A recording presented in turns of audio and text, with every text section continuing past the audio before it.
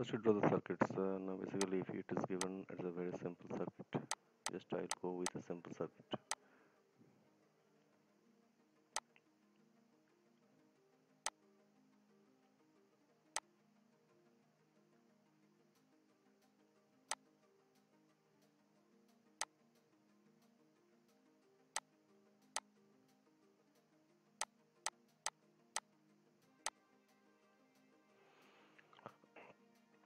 This is the 1 ohm resistance. So now it considered 3 ohm.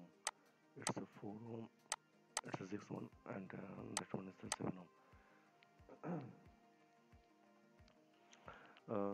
So here, just consider this: the 10-volt supply is given and the 5-volt supply is given. The question is, you have to solve this problem with the help of the node analysis. And here you see we have the two nodes, and all these points nodes are connected just with a wire.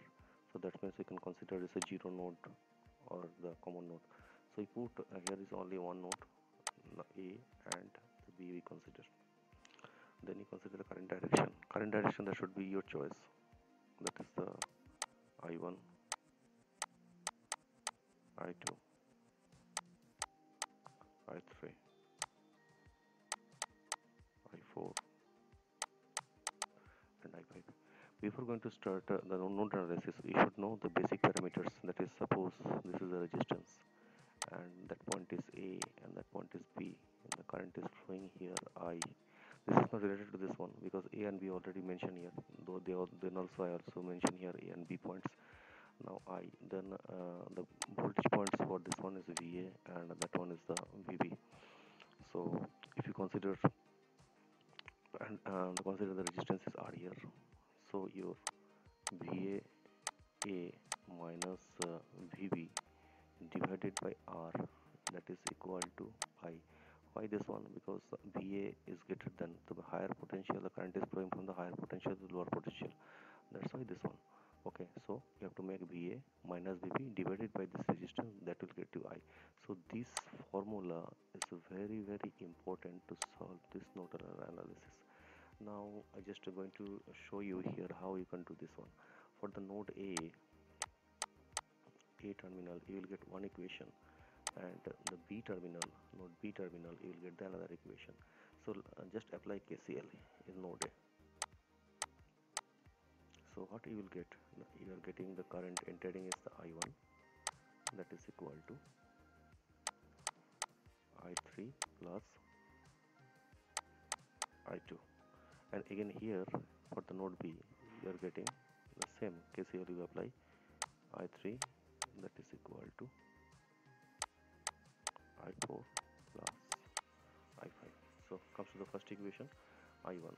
I1, you see, and for the I1, the higher potential is the 10 volt.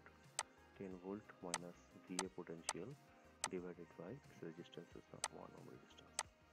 Now if it comes to the I3, if you see the I3, the terminal is the VA is the higher potential minus VB divided by the 4 ohm resistance. Okay. Now comes to the I2. I2 is the VA potential minus 0 volt, because it's the ground, 0 volt divided by the 3. So you will get the equation number 1. And now comes for the second equation for the node B. Node B terminal is the I3 is the same terminal, so VA minus VB divided by 4, that is equal to I4 equal to VV divided by, we consider let's say that is a little bit complicated, I don't know. You can say 4, no problem, you can say 7 ohm resistance, just for understanding.